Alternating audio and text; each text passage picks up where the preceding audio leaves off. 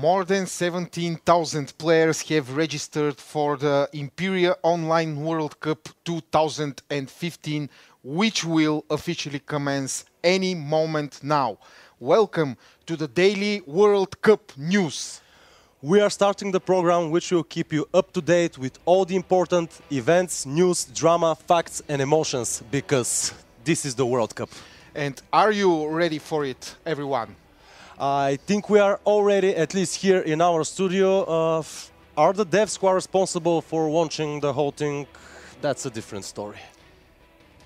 Behave, Diane. They can hear you. All bad things could happen to you. Ooh. Smile and be polite. Well, again, this is something you wrote on the script.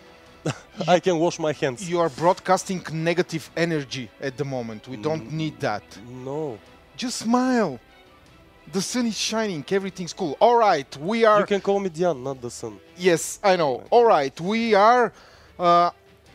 in business, we are on the way. The World Cup qualifiers 2015 should have already started, and let's first see how many people registered for the World Cup. May I have the screen, please? These are the figures and the numbers on our official site: 17,305. 129 countries. You can see the timer is at 0, which means that we should be online with the qualifiers. But before we go, let's just see North America 15 countries, South America 10 countries, Brazil and the other Latin American big players are here. Europe, probably the most competitive continent in our World Cup, just like it's in the Football World Cup. Asia, 37, Africa, 21, Australia and Oceania, 3. And also we have the statistics by countries, and we already have breaking news. And of course, all time, well, not all time, my personal favorites, Georgia, are in top 10 by registrations in this World Cup 2015. Brazil leads the registration count, followed by Romania, Russia, Turkey, Bulgaria, with very serious solid figures. Number, yeah. Yes, Serbia, Georgia, Poland, Argentina, Italy, Ukraine, Croatia, way back, but as you know, the Croatians are not about quantity, but quality. Yeah. Of course, Colombia, Egypt are the other big surprise. A lot of registrations from Egypt. They are ahead of Spain, ahead of US, ahead of Germany, and etc., etc., etc. Iran, the last World Cup's bronze medalists are here, of course, and everyone else. As you can see, let's repeat the rules again. 30 players from each nation, 3 reserves. If you have minimum 5 players with network points, you go to the group phase as long as you have gained any kind of network points. Yeah. All right, Jan. Are we ready to show them I hope we are ready. Let's see.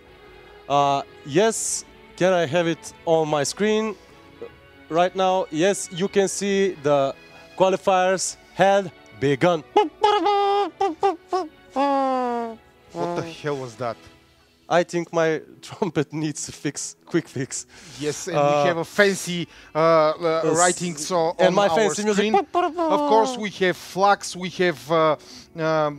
have started the qualifiers. Everything is in place. Yeah. The players have 1 hour to raise their network points in order to be eligible for attacks by the Nomad Horde. And speaking about the Nomad Horde and its coming, what are the players' most important decisions during the first hour of this tournament? Well, the development it's not so much different than the regular development. They should do all the normal stuff they do while they start a new game in a new realm.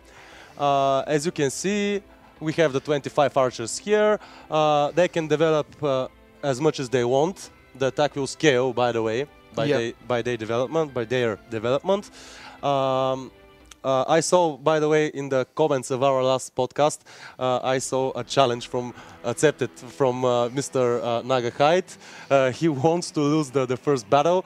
Well, I can now tell you which are the worst and the best possible outcomes from this first attack, which will start in 1 hour approximately. By the way, we had our argument. I repeatedly asked the devs, is it possible to lose this first attack?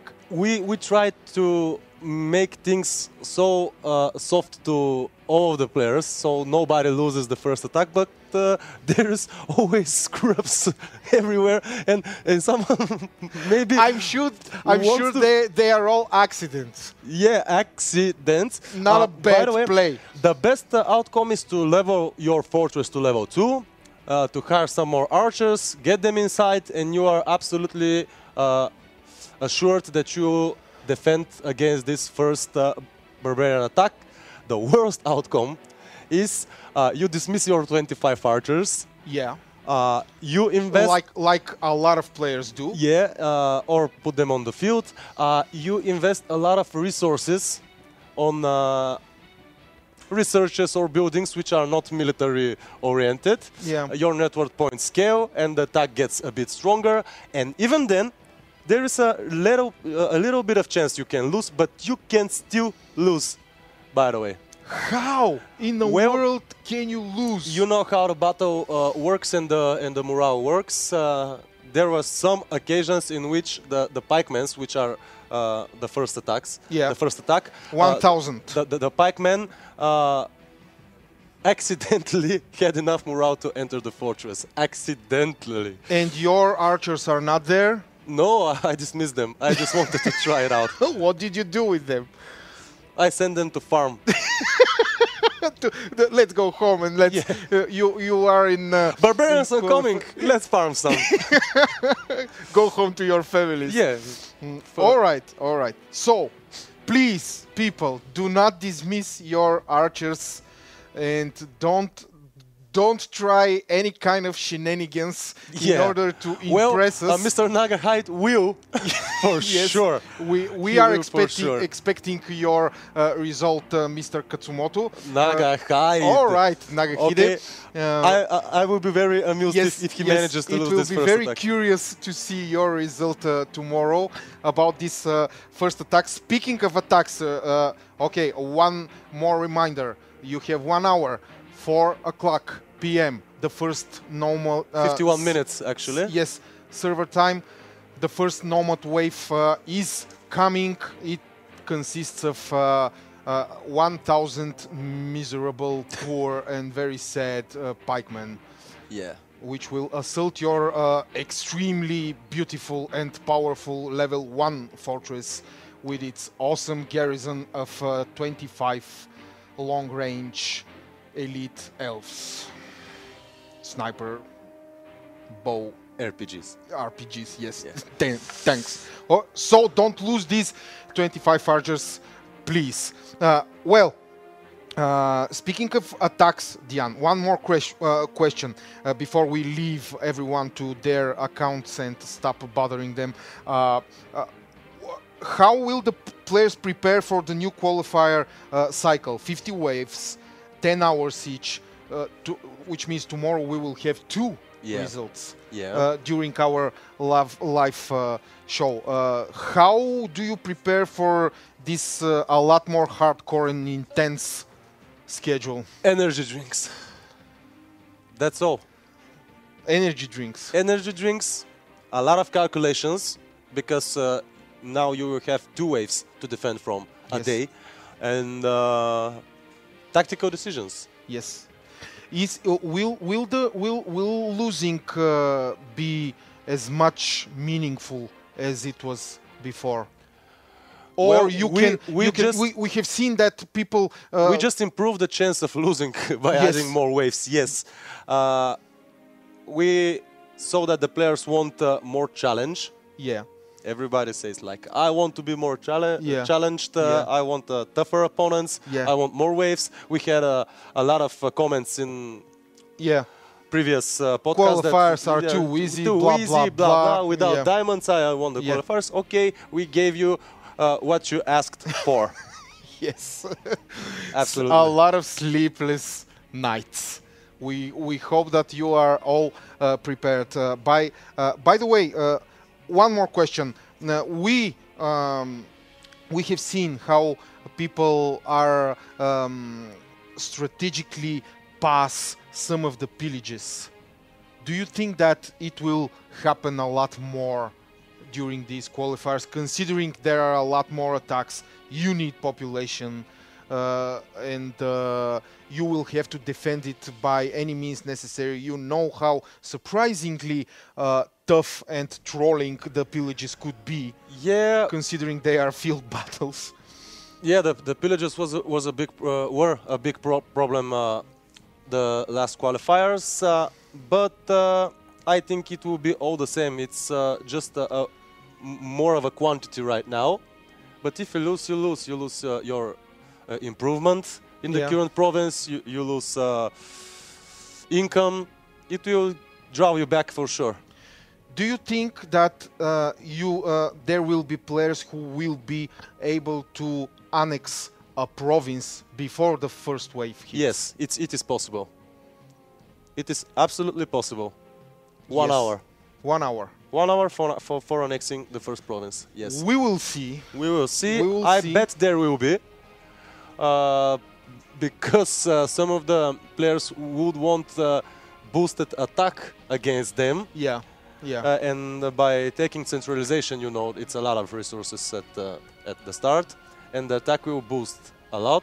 Yeah. Well, not a lot, but Yeah. considerably. And some of them maybe want battle of the day. Okay. Now we have everything covered for now. Just for their personal feelings. Yeah, Yes. one battle of Yes, the day. yes. 45 minutes until the first wave hits you all. Guys, we wish you all good luck. We are extremely happy that we will be here with you every day, 3 p.m. Server time. Good luck to all. Kill a lot of nomads. Stay alive. And don't dismiss your archers, because tomorrow We will laugh at you. we will laugh at you, of course. That's all for the first podcast, guys. And before we are finished, of course, we will ask you a question. God, I totally forgot about this. It's because of all this excitement. The question, of course, we will have prizes tomorrow. And the question on which I want you all to answer tomorrow is... But in the most creative and funny way. Yes, Yes, of course. please. Not some boring wall of text like Mr. Nagahide. Nagahide. He said Nagahide. But he likes to be called Nagahide. All right. Wrote us in as a comment in our last show. Which country will win the World Cup and why? Georgia, yes, or Antarctica. Of course, our favorites. Our favorites. You can be rest assured that we took precautions in order for Georgia to win this World Cup, because why not, and because we can, of course. Well, that's all for our first news podcast. Guys, join us tomorrow at 3 p.m. server time, when we will cover the first 2 waves to hit the World Cup 2015 Nationals wannabes. Will there be defensive losses? Will knows? the players give us reason to mock and laugh at them? Will we see surprises and drama in the first day of the qualifiers? All this and more tomorrow. For country and glory.